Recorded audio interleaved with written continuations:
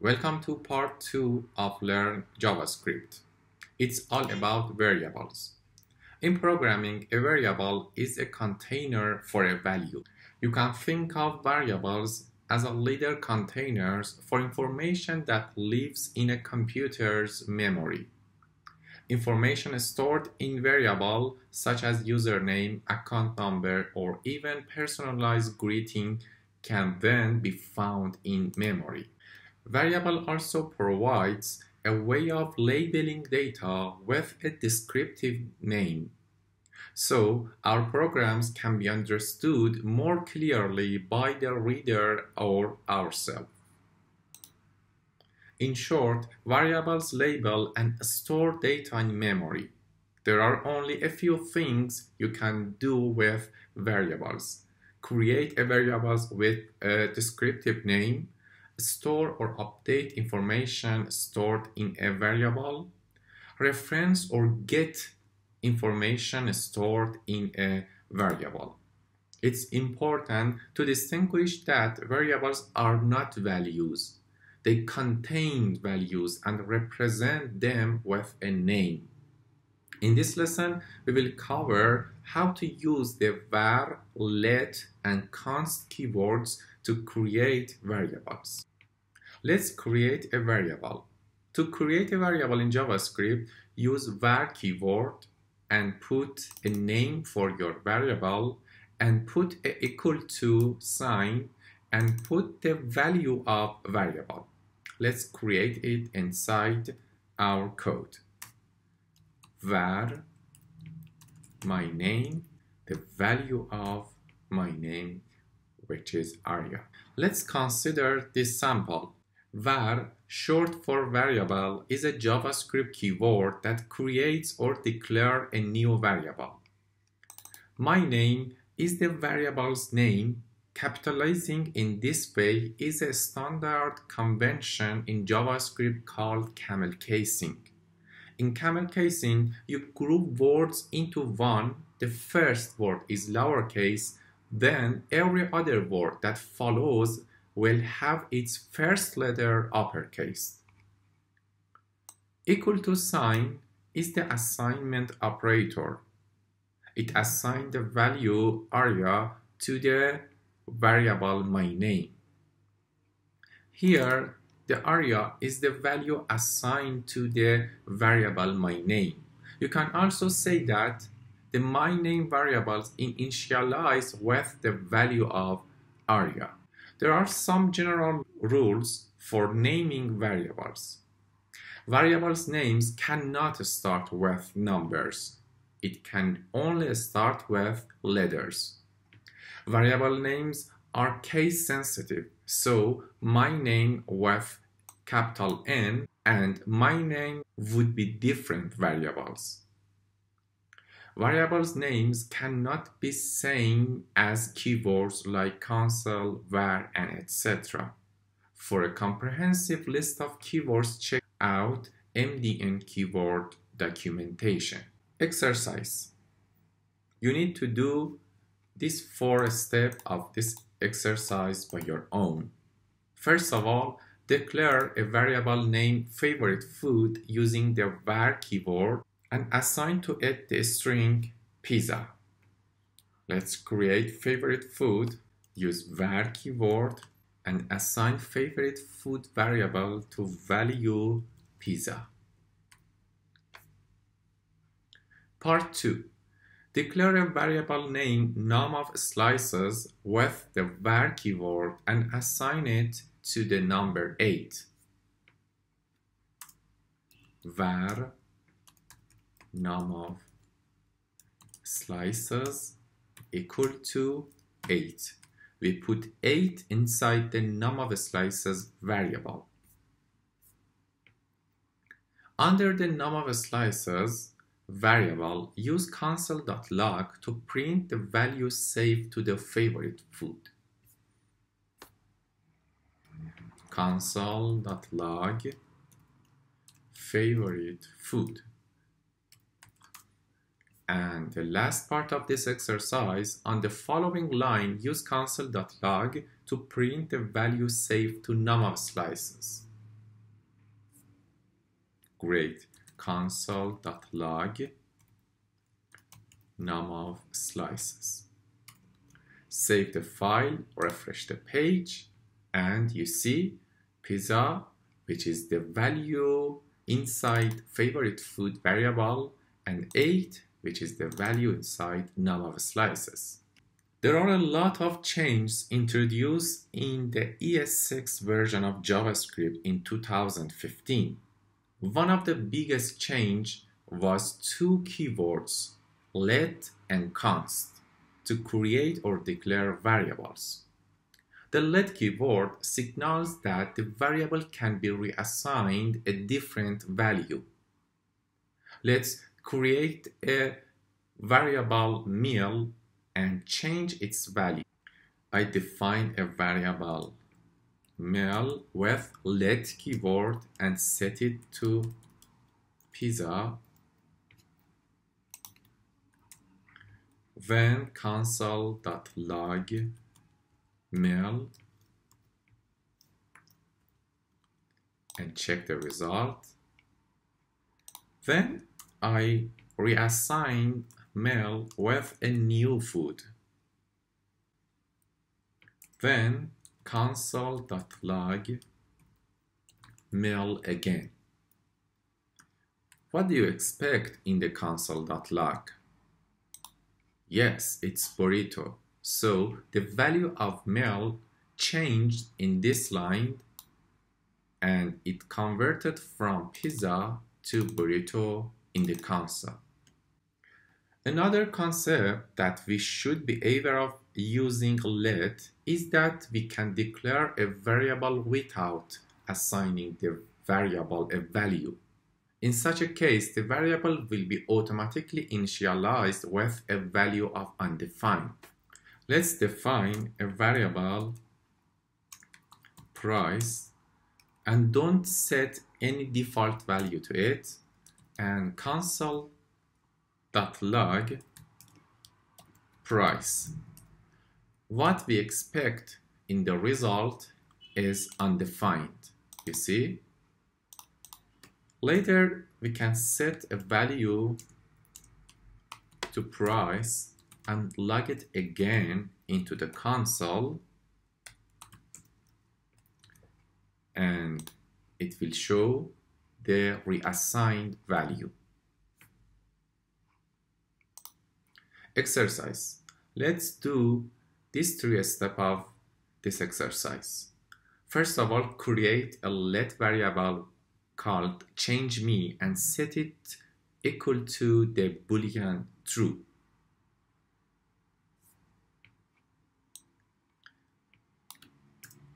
Let changeMe and set it to true. The first step. On the line after changeMe is declared, set the value of changeMe to be the boolean false. ChangeMe to false. To check if changeMe was reassigned, log the value saved to changeMe to the console. Console.log changeMe. And check the result. You see, it changed from true to false.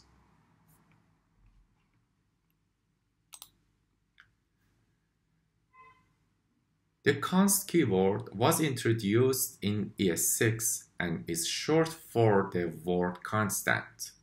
Just like with var and let, you can store any value in a const variable. The way you declare a const variable and assign a value to it follows the same structure as let and var. Take a look at the following sample. Let's create a constant value, my name. Here, I want to define a const variable, my name, and set it to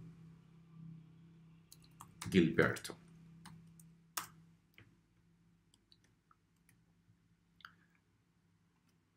Console.log my name and check the result. We define a const variable and log it to the console. A const variable cannot be reassigned because it's constant. If you try to reassign a const variable, you get a type error. Constant variables must be assigned a value when declared. If you try to declare a const variable without a value, you'll get a syntax error. If you're trying to decide between which keyword to use, let or const, think about whether you'll need to reassign the variable later on. If you do need to reassign the variable, use let, otherwise use const. Exercise. Create a constant variable named food and set it to equal to the string pizza. Let's do that. Let's get rid of this code. Const food pizza. Just to check that you have saved the value of pizza, log it to the console. Console.log food and check the result. Yes, we have pizza here. Paste the following code to the bottom of your code. Just copy food equal to tacos. What happens if we refresh the page? You get type error because you cannot assign to a constant variable. Mathematical assignment operators. Let's consider how we can use variables and math operators to calculate new values and assign them to a variable. Check out the example below. Let's create a variable with let and define a and set it to 4. Then we assign a equal to a plus 1. What happened to a? Let's console.log a and check the result. You see, there is 5. So in this example, we created the variable with the number 4 assigned to it. Then a equal to a plus 1 increases the value of a from 4 to 5. Another way we could have reassigned a after performing some mathematical operations on it is to use built-in mathematical assignment operators. We could rewrite the code above like this. Instead of a equal a plus 1, we could just remove this part and use plus equal. It's same as a equal to a plus 1. Let's check the result and you see we get same result with this operator. We also have access to other mathematical assignment operator like subtract, multiply, and divide, which works in similar fashion. Let's try some of this. Here, we defined x with 20 and set x multiply equal to 5. Let's check the result. X in the output. You see, it's 100 because multiply 20 by 5 will be 100.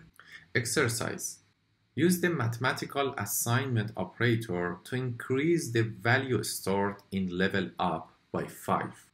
Let's get rid of this code and define level up to 10, then set level up plus equal 5 and console.log level up. Check the result.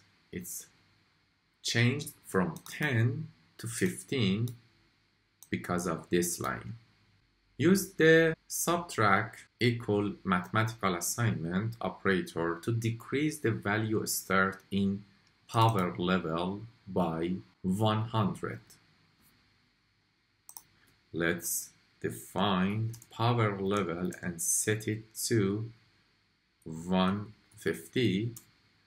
Then change power level minus equal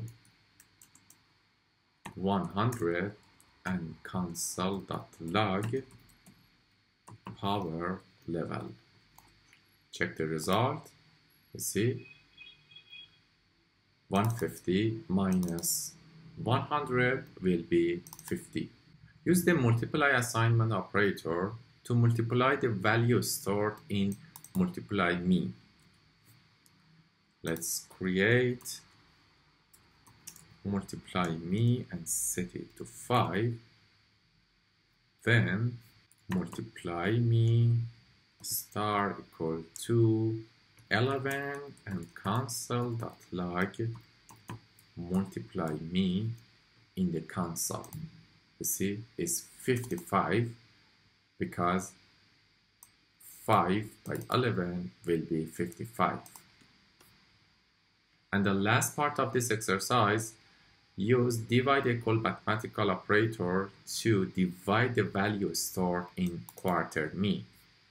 Let's set variable quarter me to 100 and use mathematical assignment operator slash equal to 4 and log it into console quarter me.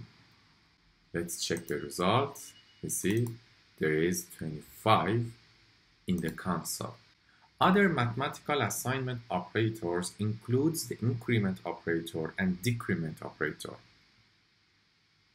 The increment operator will increase the value of variable by 1. The decrement operator will decrease the value of variable by 1. Let's do that in action. I just get rid of this code and let a to 10 and use increment operator a++ and console.log a. What do you expect in the result? Let's check it. It increased by 1. And if I use I minus minus and check it into the console, it will be 10 again because it decreased by 1. It's exercise time. Using increment operator and increase the value of gain dollar and use decrement operator to decrease the value of loss dollar. In previous exercises, we assigned a string to variables. Now let's go over how to connect or concatenate a string in variables. The plus operator can be used to combine two string values even if those values are being stored in variables. Let's define in our code a variable my pet and set it to name of your pet Lucky. Console.log, and here we want to use plus operator to connect two strings together. The first string is I own a pet and use plus, and here put my pet variable. What happened in the console is interesting because you have I own a pet Lucky. The value of my pet, which is Lucky, will be written into the console. And the plus operator concatenate I own a pet to the value of Lucky and printed it together here. Exercise. Create a variable named favorite animal and set it equal to your favorite animal. And use console.log to print my favorite animal is the name of your animal to the console. Use a string concatenation so that animal is replaced with the value in your favorite animal. You can use the same pattern I have used here. I can just change my favorite animal is, and here cat, I change my variable to favorite animal and replace it here. Then check the result. My favorite animal is cat. You can change it to dog in the defining the variable and check the result. It changed from cat to dog. In ES6 version of JavaScript, we can insert or interpolate variables into a string using template literals. Check out the following example where a template literal is used to log a string together. Here I define my pet to Lucky, and inside console.log I use template literal with backtick, and inside there I just put I own a pet, and to put the value of my pet inside template literal I use this expression, and here I put the variable my pet. Let's check the result. You see I own a pet Lucky. So the value inside my pet replaced with Lucky, and they joined together and logged in the console. Notice that a template literal is wrapped by backticks. This key is usually located on the top of your keyboard, left of the 1 key. Inside template literal, you'll see a placeholder like my pet. The value of my pet is inserted into the template literal. When we interpolate I own a pet, my pet, the output will print is the string I own a pet Lucky. One of the biggest benefits to using template literal is the readability of your code. Using template literal, you can more easily tell what the new string will be. You'll also don't have to worry about escaping double quotes or single quotes. Exercise. Create a variable called my name and assign it to my name.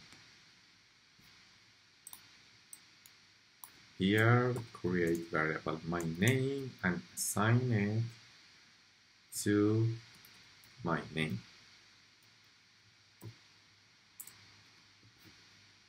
Create a variable called my city and assign it to your favorite city name.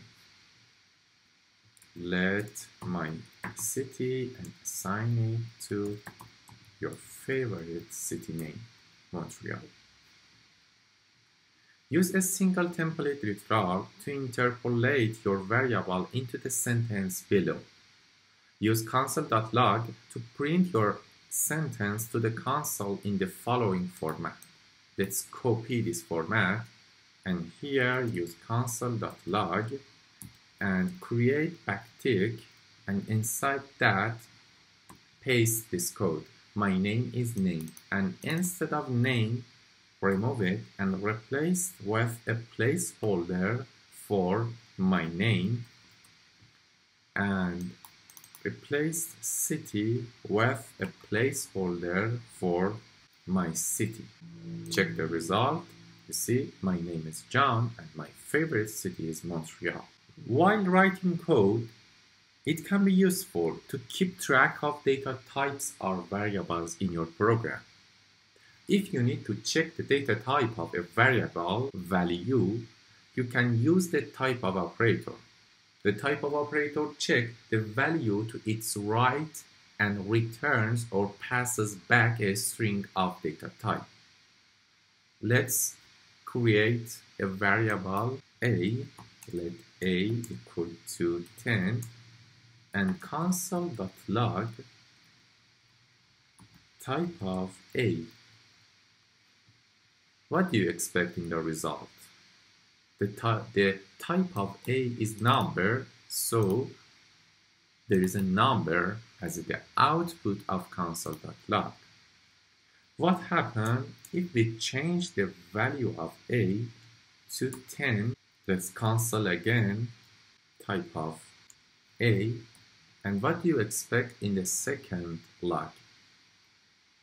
Refresh the page, you see it changed the data type of a from number to string because of this line.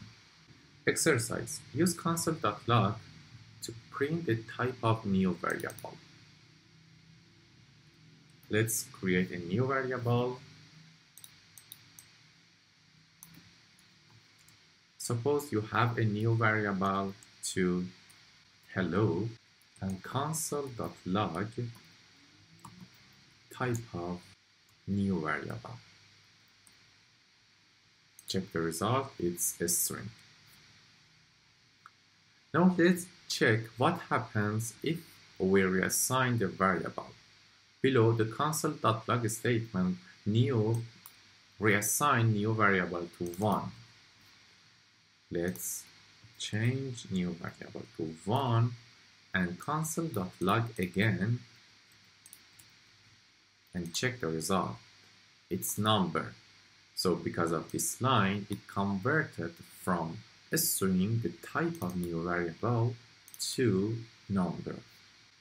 Let's recap what we learned in the variable section of Learn JavaScript. This lesson introduced you to variables, a powerful concept you will use in all your future programming. Let's review what we learned. Variables hold reusable data in a program and associated with a name. Variables are stored in memory. The var keyword is used in pre-ES6 version of JavaScript. Let is preferred way to declare a variable when it can be reassigned, and const is the preferred way to declare a variable when a constant value.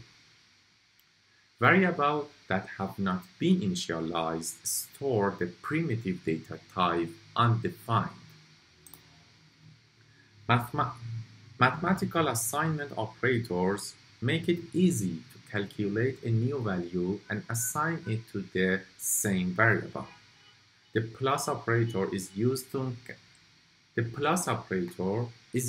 concatenate a string, including a string's value held in the variables. In ES6, template with var use backticks and the placeholder to interpolate values into the string. The type of operator keyword. The type of keywords return the data type as a string of a value. That's all about variables, and you are ready to define variables. So don't forget to follow other videos about Learn JavaScript to find out more about this interesting language.